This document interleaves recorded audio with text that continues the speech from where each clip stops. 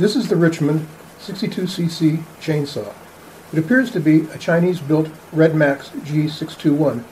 The price delivered to my carport by FedEx was $219. What you see here is everything that comes in the shipping box: power head, bar and chain, felling spikes, brake handle, bar cover, and some tools. The best thing to do with the tools is toss them. Everything else looks okay. I think I bought this because it was late winter. There was not a saw on my workbench, and I was jonesing to twist a wrench. I was also really curious about the quality of the Chinese saws that I had recently seen advertised.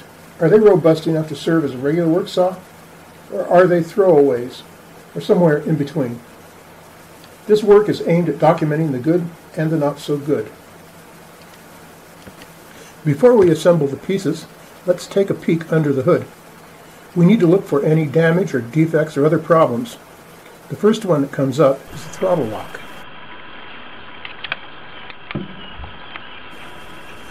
Well, really, the throttle lock seems to be working, but it doesn't have any effect on the carb's throttle lever.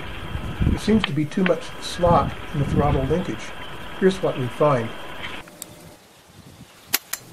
The throttle linkage, or bar, has been poorly formed, and if left like this will also cause excessive wear in the carb throttle lever. Removing the throttle linkage requires removing the carb and the handle cover. Then the wire can be bent to the correct angles and length. I had to do this 4 times before it was correct. The wire gauge seems a little small. With everything right, the throttle lock opens the throttle for easy starts, and the linkage works smoothly. Time to put everything together. First the felling dogs, then the chain brake lever. Next we'll use the 36-cent guide bar gauge. The bar is a .063. But when we try to mount the bar and chain, there's a problem. The clutch is locked up tight. After removing the spark plug, starter assembly, and using some old starter rope for a piston stop, and removing the left-handed clutch retaining nut, the clutch drum is still stuck. A few minutes of careful tapping on the splines of the drum frees it up. It looks like some thread locking compound has found its way into the clutch needle bearing. The bearing has never been lubed. Not good. I feel lucky. The bearing comes off with some effort, is cleaned and mixed and lubed with grease. Although there is a grease journal board from the end of the shaft, there is no axial bore, so you can't pump grease into it. The clutch is mounted along with the starter assembly and spark plug. The cylinder and air filter covers are mounted. The bar and chain are mounted and adjusted. The chain is ready for fuel and chain lube.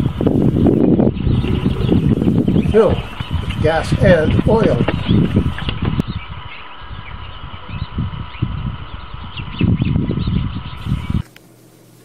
Tuning was a little tricky. First I just set the low-speed mixture in the usual manner, then set the high-speed mixture to max out at 10,500 RPM, but it didn't run well when hot. Finally I just tuned in the wood. When it got good power, I found it was running a little above 12,000 RPM unloaded. Because it was new and because I am conservative, I enriched it just enough so that it was running 11,200 RPM unloaded.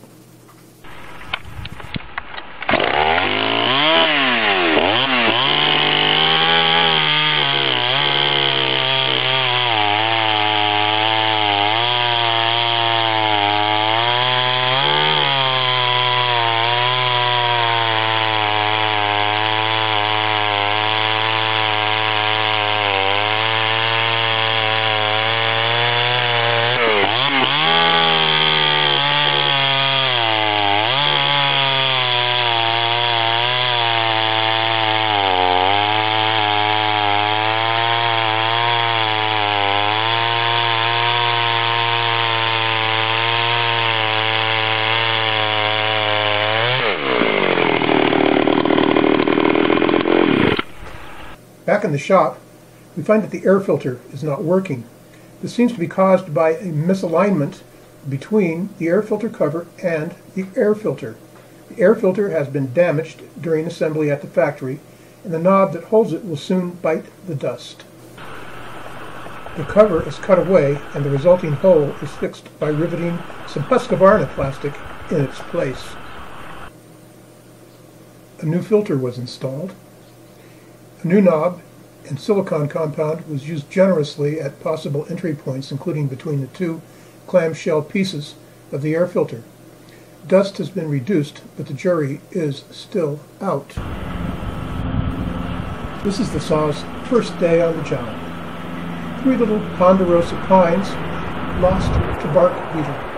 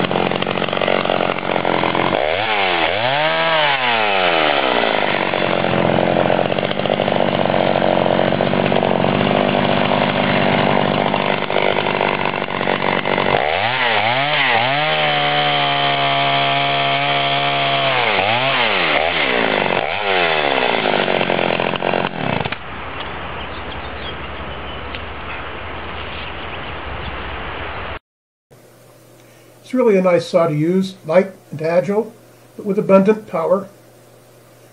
It would be much better with a 20-inch guide bar. And of course, the question comes up, is it worth $219? Is it really ready for the show?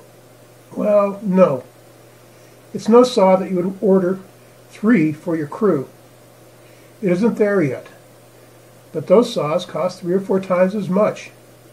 If you enjoy working on saws, I'd say go for it. If you need a saw for a few days a year to cut firewood, or as a component in your disaster kit for the next earthquake, hurricane, or tornado, maybe. If you're confident in your maintenance abilities, try one. This is an old school style saw. Simple, unaffected by the EPA. Run it rich if you like. There's no rev limiter. If you have it tuned correctly, you won't need one.